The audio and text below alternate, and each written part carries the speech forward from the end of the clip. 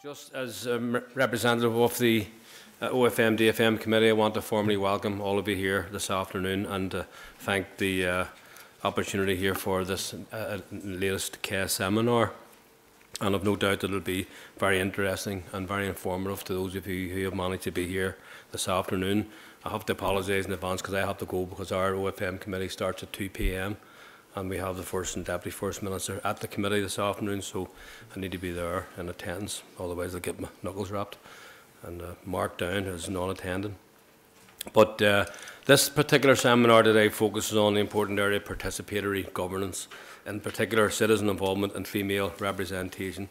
A perceived disconnect between citizens and decision makers is a consistent theme running through politics. And here in the Assembly, the consociational power-sharing model that underpins these institutions has both its supporters and its critics, as you know. But one of the key questions posed by our first presentation is whether greater citizen involvement in the decision-making process could lead to progress on certain contentious issues. Last month, the Committee for Culture, Arts and Leisure published its report, Inclusion in the Arts of Working-Class Communities. Now, the purpose of that inquiry was to examine the possibility of the accessibility and outreach activity of arts venues and bodies and how these impact on inclusion in the arts of working class communities. As part of its evidence gathering, the committee heard from local authorities on how they promoted the arts at a local level. Now, Voluntary Arts Ireland, represented here today, fed into the committee's report. Their submission noted that fragmented connections between grassroots groups, local authorities and the professional arts sectors often lead to poor promotion of events, activities and less participation by citizens. The committee noted that greater partnership across all levels of government and the arts sectors was required if inclusion in the arts was to be enhanced.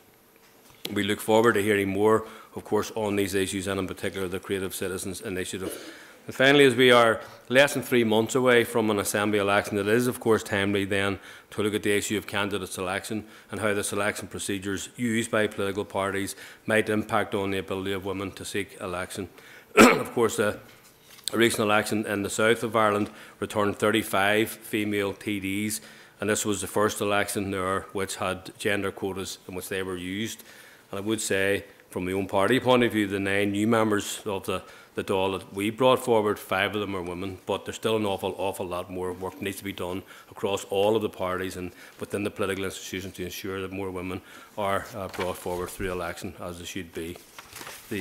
Furthermore, the issue of female representation was examined by the Assembly and the Executive Review Committee last year, and I know that some of the issues raised in that report will be explored further here today. To gain a better understanding of these issues, we have 3 presentations. Our first is by Dr. John Garry from the Senator George J. Mitchell Institute for Global Peace, Security and Justice at Queen's University, Belfast. And Dr. Garry will look at the issue of deliberative democracy in Northern Ireland, enhancing the quality of governance by involving citizens in decision making. Secondly, we have Dr. Victoria Durer with Kevin Murphy, the Voluntary Arts Ireland, and Rosaleen Lowry, Arts and Events Development Officer, Mid and East Antrim Council.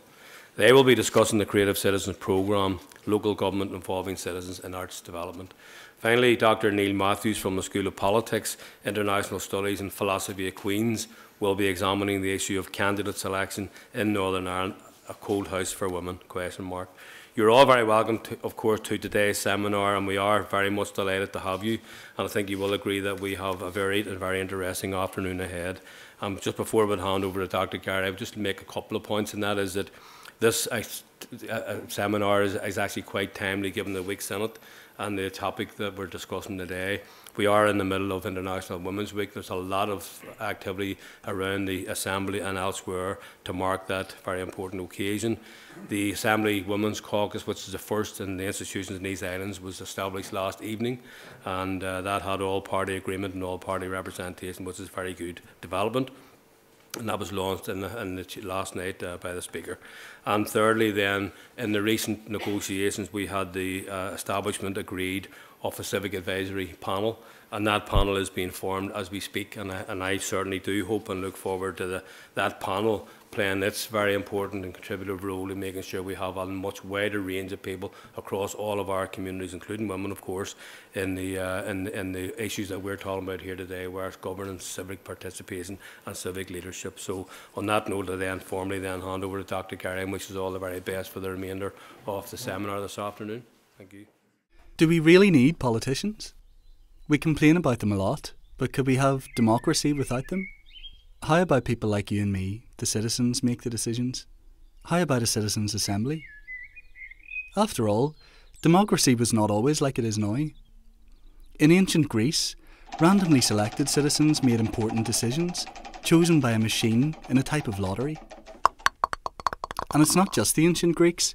Juries are modern-day examples of randomly selected citizens making decisions concerning all of us. Many countries also hold referendums, where all citizens can vote on a political decision. An advantage of randomly selecting citizens, of course, is those chosen to make the decisions would be ordinary citizens, not necessarily the rich or the well-connected, but all types of men and women, rich and poor, old and young. So let's imagine how this may work, say, in a place like Northern Ireland. If we randomly chose 500 ordinary people and asked them to make a key political decision, do you think good deliberation and sensible decisions would follow? A recent study showed that we can perhaps trust ourselves to make political decisions, including controversial ones. The idea of the Citizens' Assembly was put to the test over the hairy issue of flags. 1,000 citizens were asked if the Union flag should fly on government buildings. A, all the time, B, not at all, or C, on designated days. Overall results showed that a majority, 54%, agreed with the compromise position, with 29% against. But there were differences depending on which sample group you were in. In the study conducted by Queen's University, the randomly selected citizens were prepared in different ways. Some were given no preparation, others were given an outline of the issues and a summary of the arguments, while another group were asked to imagine a dialogue about how they would discuss the different options with someone from the other community. Look, this flag's very important to my identity. Really? Yeah, and it's been flying 365 days a year up to now, and I want to keep it that way. Well, look, you say that, but many people I know think it's an oppressive symbol, me included, and don't want to see it at all. Not at all. An oppressive symbol. Well, we do live in the UK, and it's the flag of the UK, so we should be allowed to fly it. But look, in other parts of the UK, it only flies on designated days. Designated days? I'm not 100% keen on this. Prompted as to how they would amicably end it, many added, How about a pint? let's agree to disagree. Of this dialogue group, 59% were in favour of the compromise proposal, which was 11% more than those that had no preparation. A conclusion was a majority tended to gravitate towards a centre ground position, and more so with preparation and dialogue in advance. So could this perhaps work after all? Maybe we in Northern Ireland could do without politicians for many decisions. But would the politicians let it work? Surely turkeys wouldn't vote for Christmas. Of MLAs asked, only 17% thought it was a good idea. And what about ordinary citizens? We accept randomly selected juries.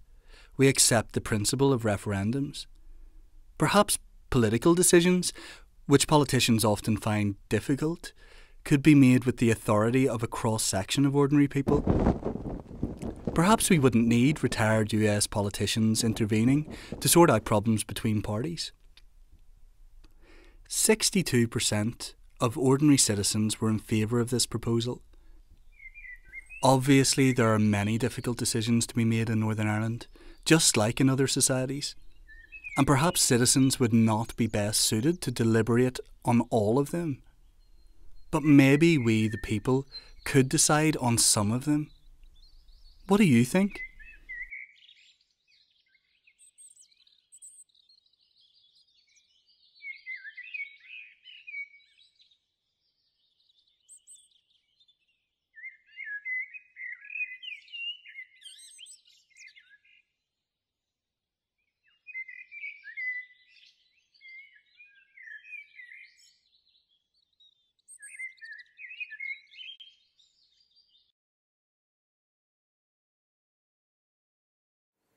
Well, thanks very much for watching the world premiere release of my 5-minute animation. What's great about making an animation, giving a talk like this, I've pretty much said everything in there, and I could just stand over there watching it. I'd like to thank Kieran Gallagher, who's the animator and in the audience here today, for fantastic work on the animation in this 5-minute animated film.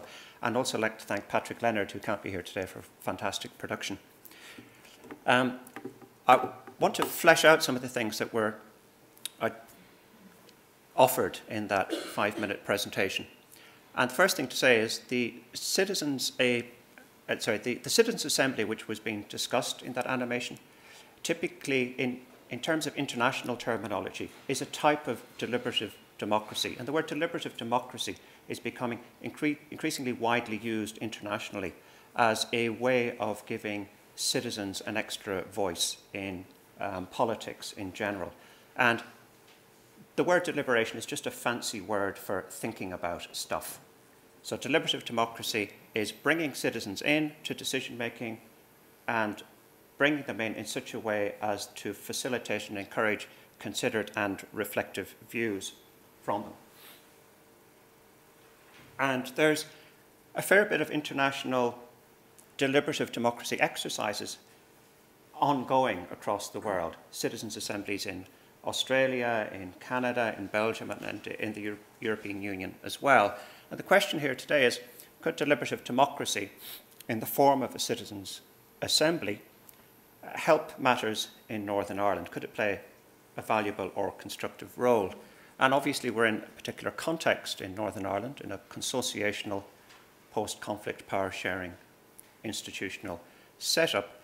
So if one is talking about having a citizens' assembly here, inevitably the debate is couched in terms of should we have institutional reform of some kind or another.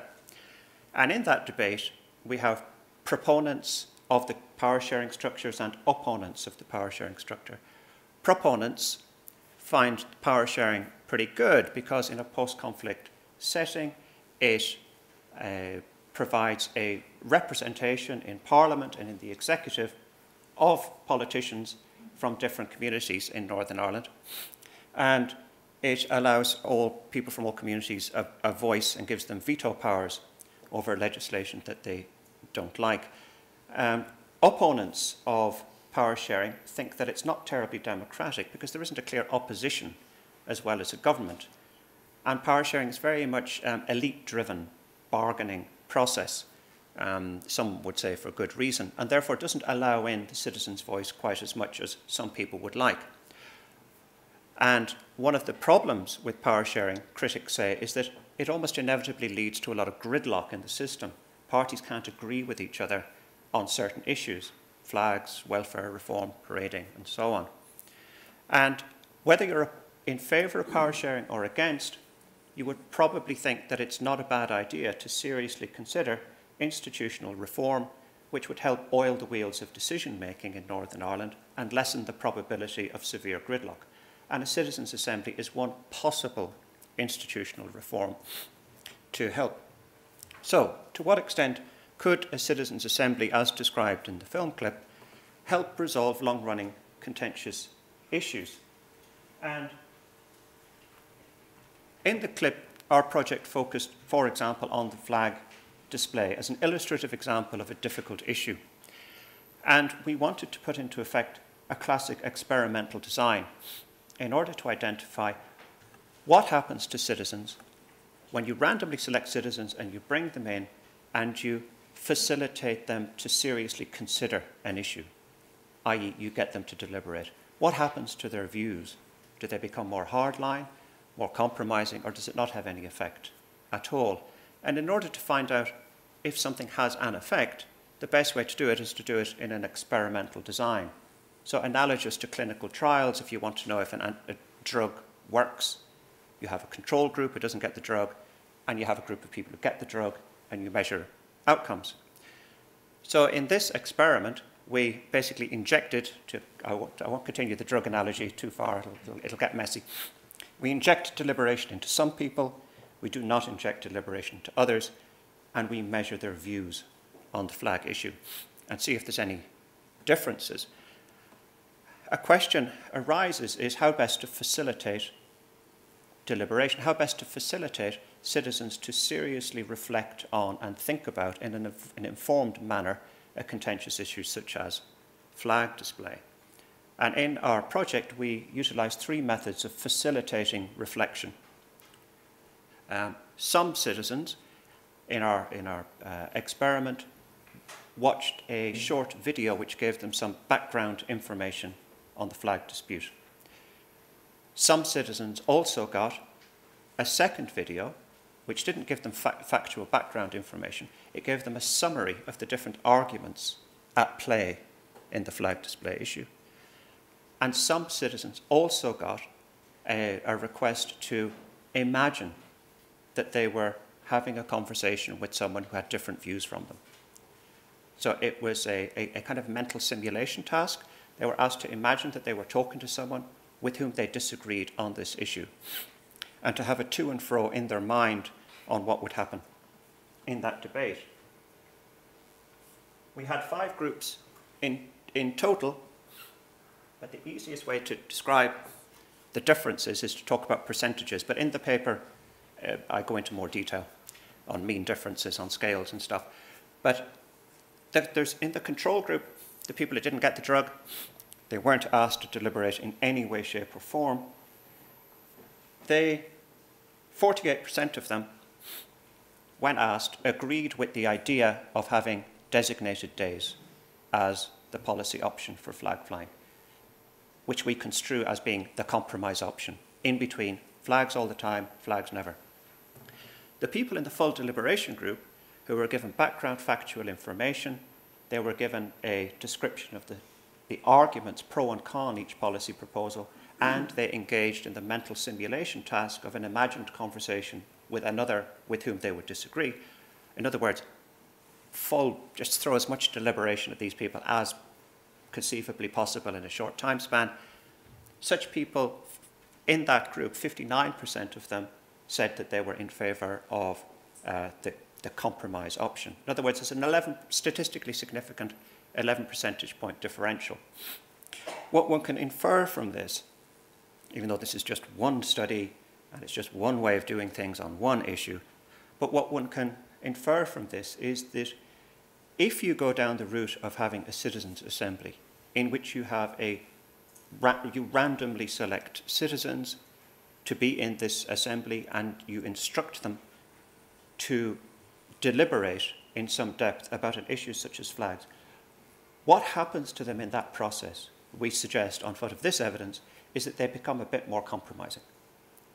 They become a bit more open to the middle ground issue. Not hugely, not making any mad claims here, but to a statistically significant and non-trivial percentage differential extent. A question then arises if one is thinking about suggesting a citizens' assembly, analogous to what was seen in the video clip and what I've just described. This could be just pie in the sky, idealistic, utopian nonsense. There are 2 groups of people who have to buy into this to some extent in order for it to get legs, gain traction. The general public have to be able to see this idea as even vaguely sensible. Otherwise, they'll just think this is nonsense, and quite rightly will have nothing to do with it.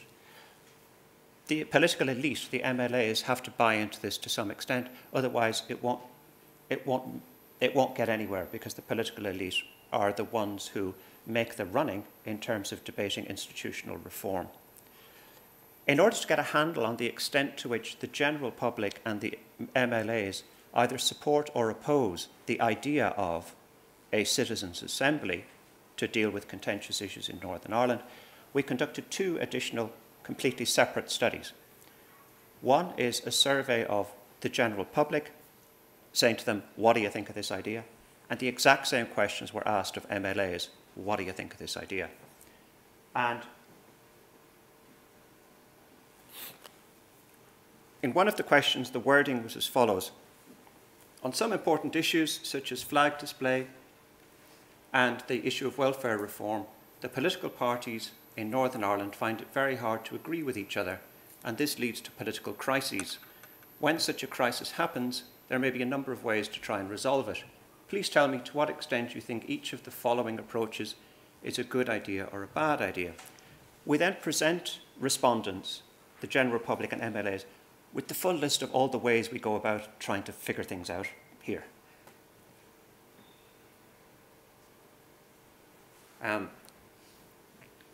So we say, what do you think of the idea of, let's just get the British government to sort it out?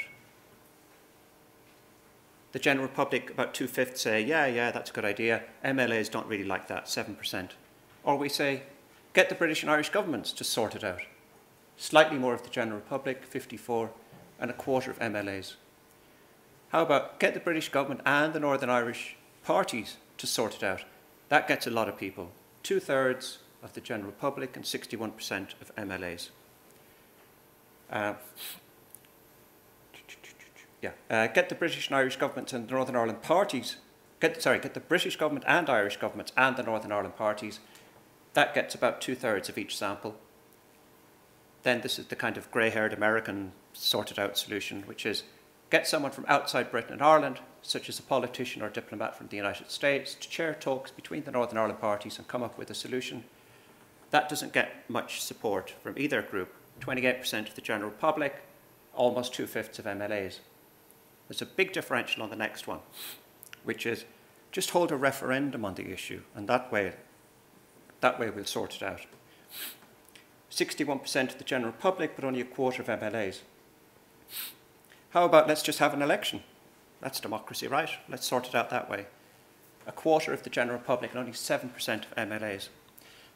The biggest differential between the public and the politicians on all of the possible ways of trying to resolve contentious issues is with respect to the final one, the citizens' assembly option, which is get a cross-section of ordinary citizens on a citizens' assembly to learn about the issue, listen to a presentation of all the main arguments, and then reach a decision. You get quite a lot of the general public, 65%, but you only get 17% of MLAs. That's the point of this long list, is to try to appropriately situate the possible option of citizens' assemblies as a contentious issue resolution device in the context of all of the array of options. And what we find is there's a very big differential between politicians and the elite. Sorry, politicians and the general public. However, when you ask a slightly different question, which is as follows, you get much more similarity between the general public and MLAs. If a citizens' assembly of this kind was introduced, do you think it should make the final decision on an issue? Not a single MLA said that was a good idea, and about a quarter of the public. But if you say, do you think it should make a recommendation to be considered by politicians? 61% of each sample say yes. What's interesting there is the MLAs in the first slide, they weren't interested in it. Only 17% had any time for this idea. But if you pitch the idea as a citizens' assembly, it doesn't make the final decision, but it gives some advice. It contributes to the making of a decision. You get much more traction with the MLAs. If you ask people to evaluate what they perceive as the competence level of ordinary people to make decisions in a citizens' assembly, the question is, in general, how good or bad do you think ordinary people would be at making decisions if they were selected to serve on a citizens' assembly? And only 17% of the public and 17% of MLAs said that they would be pretty rubbish, which isn't bad. Less than a fifth said they'd be hopeless. And most in each sample said that they would be good, 56% of the public and almost half of MLAs.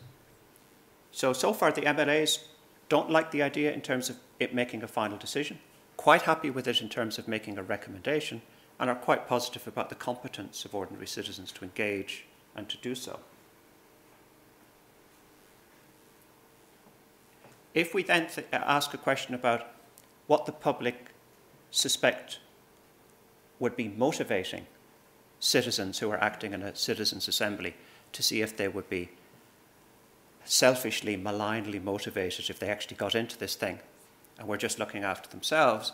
The question wording is, in a citizens' assembly, do you think ordinary people would try to come to a decision that's good for everyone in Northern Ireland, or would they just try to look after the interests of their own community, or just look after their own personal interest? Somewhat comfortingly, less than a fifth of each sample, less than a fifth of the public and less than a fifth of MLAs say that they would be just looking after themselves. And it's about evenly split between those who would say they would look out for the good of Northern Ireland as a whole, or they would look out for the good of their community. A final, I think, question tries to elicit the views of the general public and MLAs of a citizens' assembly, but does so directly in the context of saying, look, here's 3 ways we can make decisions democratically. We can do the elections thing, we could do the referendums thing, or we could do the citizens' assembly thing. Tell me whether you are in favour or oppose each one. What's interesting here is there's very little variation amongst the general public with respect to these 3 democratic decision-making mechanisms. They're all between 51 and 57%, so more or less supportive of all of them. There is massive variation amongst MLAs in terms of whether they support, whether they like one or other of these things. 98% of MLAs are in favour of elections. So it's not 100%. There is someone around here who doesn't like elections. 3/4 go for referendums and only 17% for citizens' assemblies when the question is phrased in that way. So,